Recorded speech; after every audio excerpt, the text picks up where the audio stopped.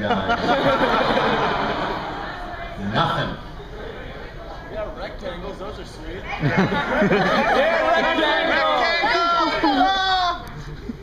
I just want to say this about David Rees. I don't know exactly what it is that he does, but whatever it is, he's really good at it. And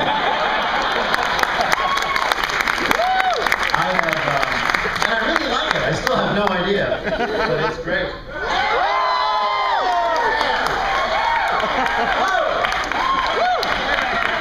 Hey! Quick, let's make the jump to hyperspace. So,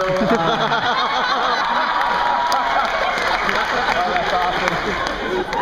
you wouldn't want that. We'd be back in Fort Lauderdale. We'd have to get off the boat.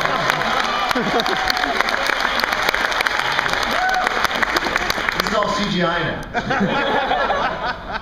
now. So, anyway, I've had this great time and on this ship, and it's a ship, it's not a boat, God damn it. And, I have met many of you, and I've gotten to know you a little bit, and I know some of you have a question, which you're too nice to say. What exactly is he doing here?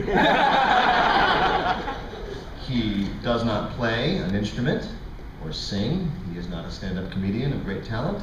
He is not an acclaimed actor and writer and star of a beloved seminal 1980s and 90s science fiction TV show, so what exactly is the point of his being here? What are you doing here? Thank you.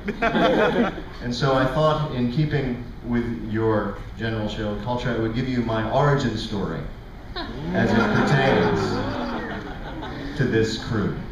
Eventually I'm going to retcon myself and I will be taller. Some years ago, about 5 or 6 years ago, the New York Times Magazine was printing these very amusing first-person stories called True Life Tales at the front of the book, as they say in the magazine trade.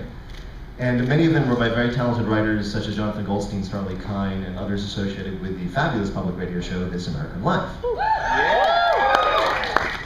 And a member of my staff on my radio show, wait, don't tell me, said to me, quote, "You're not going to let them take all the glory, are you?" So I sat down and I wrote is inadequate a word, I crafted in the uncreated smithy of, no wait a minute, in the smithy of my soul, the uncreated conscience of my race, I crafted a brilliant, touching, first-person narrative about an amusing and I thought touching incident from my childhood. And I submitted it to the editor of said page, and the editor said to me very graciously, "Sorry, we don't do childhood memoirs." And I was crushed. But Mr. Hodgman was very nice about it and encouraged me to try again, because this you may not know, before he was horribly disfigured by his own force beams. He became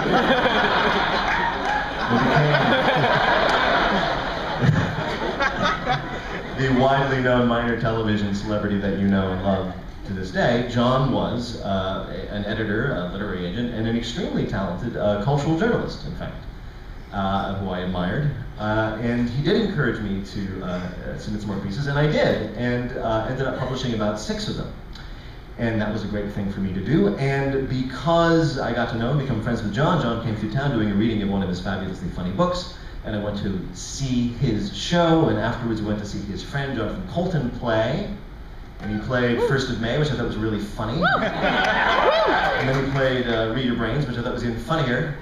And then he played The Future Soon, and I said to myself, how did he know? And so I got to be friends with Mr. Colton and went to see him in concert and got to meet his opening act, Paul and Storm. Yeah.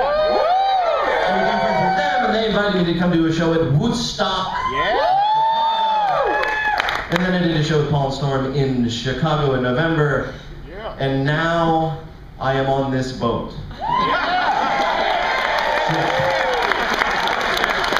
Experiencing a perpetual hangover and motion sickness. And because of this strange concatenation of events, I now own a bird feeder made out of a coconut.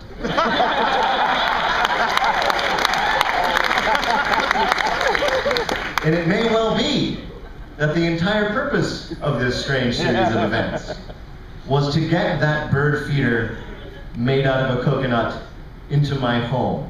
And just before it gets there, the Vogons will come and blow everything up.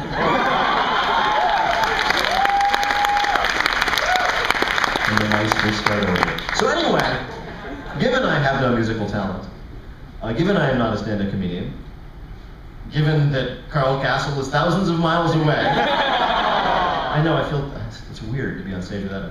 What I thought I would do is actually perform some of these pieces as written for the New York Times Magazine and edited by Mr. Hodgman for your amusement.